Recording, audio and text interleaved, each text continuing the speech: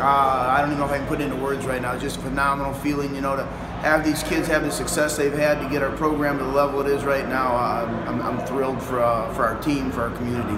What was so special about this team this year to accomplish what they did? You know, I get asked that quite a bit, what's special about this group. They're obviously a very good football team, but they're phenomenal kids in the classroom, out of school. You know, they're involved in lots of different things, and they're just great kids to be around.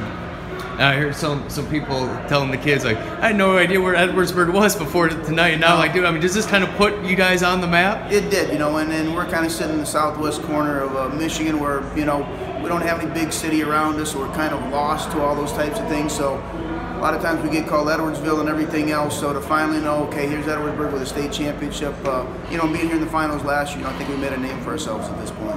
You have like a town of like 1,000 people, and then you looked in the stands tonight, there was more than 1,000 Edwardsburg fans, and where do all these fans come from? They come out of the woodwork for this, you know. I know they're doing some kind of t-shirt sale, and they had 1,200 that they'd sold and still trying to get more for people, so they've been phenomenal following us, and obviously when you get a small town like Edwardsburg and you get some excitement like this, the people there have been wonderful, treated us extremely well. They come out and support their kids in the school.